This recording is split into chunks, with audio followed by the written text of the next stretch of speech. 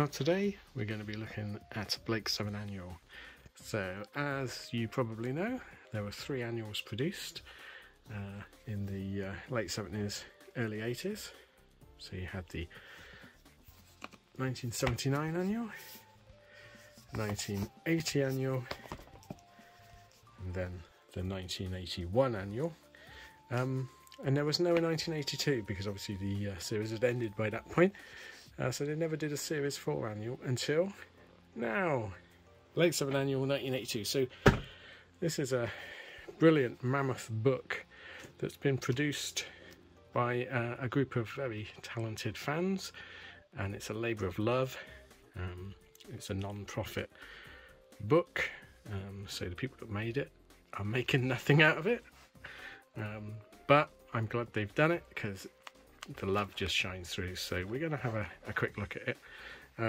Obviously a lot of people have probably ordered this and they're keeping it till Christmas, so you probably want to look away, go and watch one of my other videos perhaps, but for anyone else, let's have a look. So it's an absolutely weighty old, oh my gun's fell over, absolute weighty old tome. It's much thicker than a normal annual, by Colt Edge. I do like some of the little in-jokes. Unauthorized edition as seen on the TV. It's really very produced to a very high sort of specification. So let's have a look. I read a little bit of it. Yeah, definitely not £1.75. The artwork is just gorgeous. I'll show you my favourite bit of artwork in it. The 1980s logo. So this, I believe, was the cover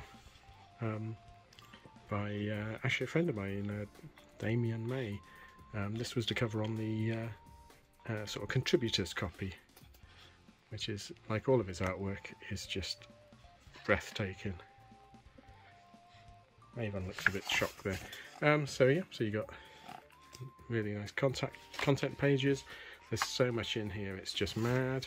We won't be able to cover it all, and it's nice because it's a mixture of sort of fact and fiction. So it's some making of sections, as well as sort of comic strips and prose stories.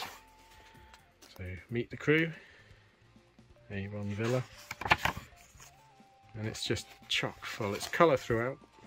So there's actually a history of the World Distributed Annuals. I did do a video on them. I'll see if I can get linked to it. If not, look at my Blake 7 playlist. It's absolutely stunning. It's really high quality pages. It's published. It's a sort of self-published one, published on demand by Lulu.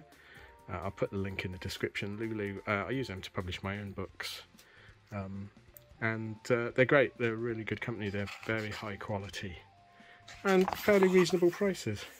So it means that a lot of this sort of stuff can be produced now that certainly in the 80s, when this was on, you couldn't have produced a book like this. It would have bankrupted most people.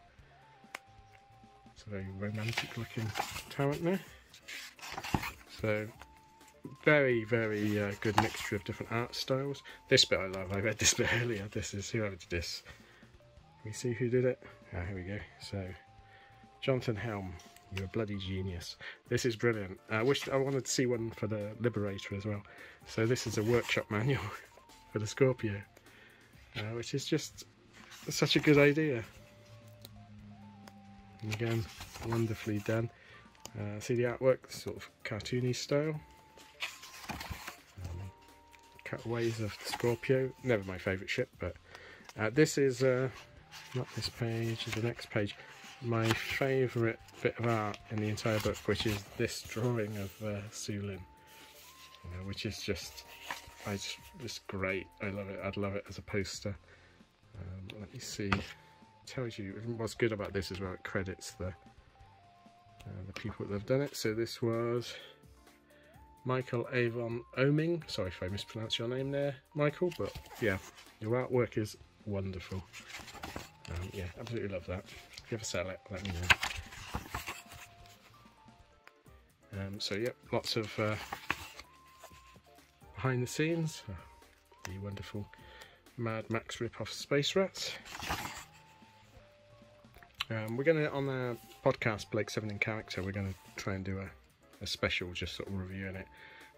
Although I don't think either myself or Eric realised just how thick and meaty it was, so it might be a while off.